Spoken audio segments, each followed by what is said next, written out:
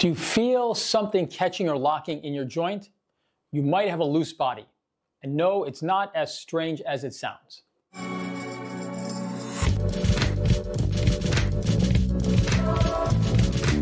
Hello, this is Dr. Siddharth Damber from Chicago Arthritis and Regenerative Medicine. I specialize in non-surgical treatments for musculoskeletal conditions, rheumatology, regenerative medicine, and metabolic health. My goal is to help you live pain-free and optimize your health with cutting-edge treatments. Today, we're talking about loose bodies, tiny bits of bone or cartilage that break off and float around inside your joints. It might sound harmless, but these little fragments can cause big problems like joint pain, swelling, and even locking or catching when you move. So let's break it down. We'll talk about what are loose bodies, why do they happen, do they always need surgery, and how can you treat them with lower risk non-surgical options. So what are loose bodies? Think of your joint like a smooth moving machine. It has bones, cartilage, and fluid that help everything glide. But sometimes a small piece of cartilage or bone breaks off and floats around. This is called a loose body. It's kind of like having a pebble stuck in your shoe. It's small, but it can cause a lot of irritation. You might feel sudden sharp pain, a catching or popping sensation, joint locking, where you cannot fully straighten or bend the joint. Swelling or stiffness is the most common in the knee, the elbow, and ankle, but can happen in other joints too. There are a few main reasons why loose bodies form. To begin with, osteoarthritis. As cartilage wears down, small pieces can break off. This is one of the most common causes of loose bodies. Second is injury or trauma. If you've had a fall, sprain, or joint injury, that impact can knock loose a piece of cartilage or bone. Next, you have osteochondritis dissecans. This is a condition where a small section of bone and cartilage loses its blood supply and can break off at times. And then post-surgically as well. Sometimes after a joint surgery, leftover fragments may become loose bodies. Usually these loose bodies are not dangerous, but they can be very annoying and disruptive to your daily life. So imagine your joint is like the inside of a watch, gears turning and moving smoothly. Now imagine a tiny piece of debris gets stuck between the gears. It doesn't destroy the whole watch, but it makes everything slower, more painful, and less predictable. That's what a loose body can do in your joint. Do loose bodies always need to be removed? It's a really good question. The short answer is not always, and here's a longer answer.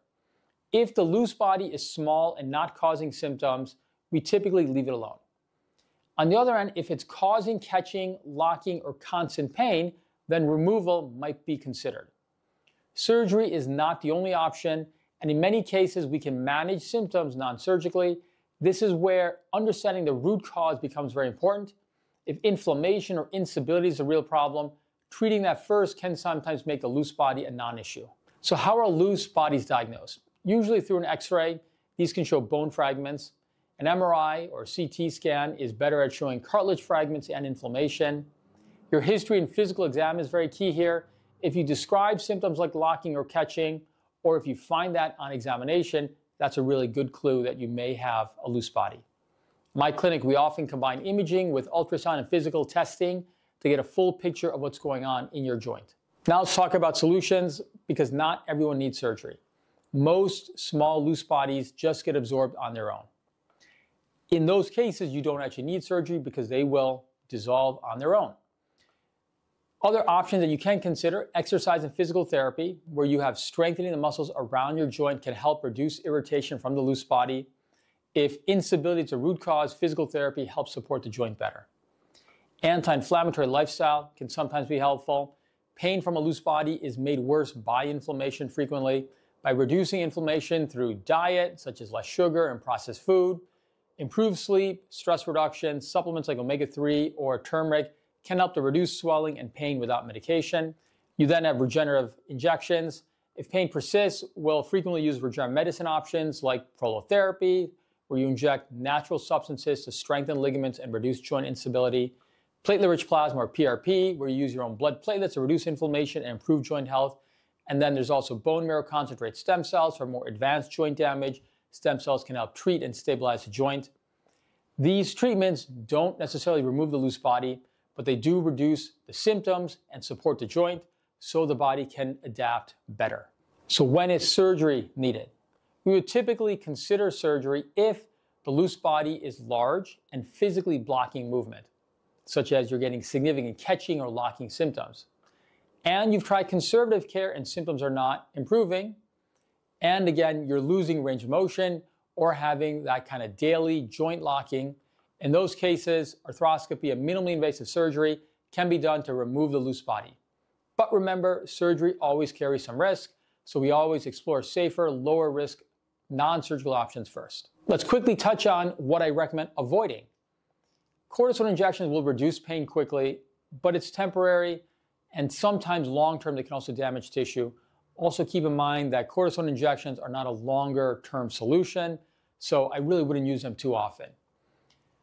Another frequent type of injection, not necessarily for loose bodies, is radiofrequency ablation. This will basically kill the nerve.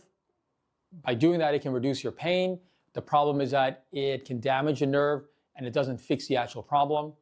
And then, of course, jumping straight to surgery without trying lower risk options first.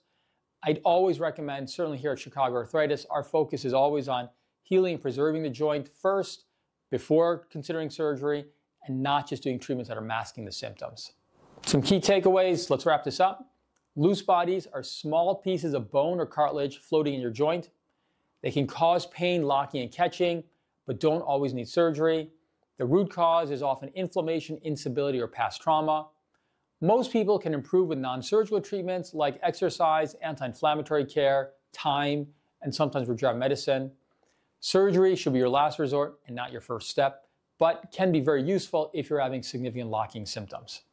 If you found this helpful, make sure to like, subscribe, and check out our website at chicagoarthritis.com for more expert advice on staying pain-free and healthy. And if you're struggling with joint pain or stiffness, give us a call or schedule a consultation. We're here to help you heal naturally. See you next time, and live well.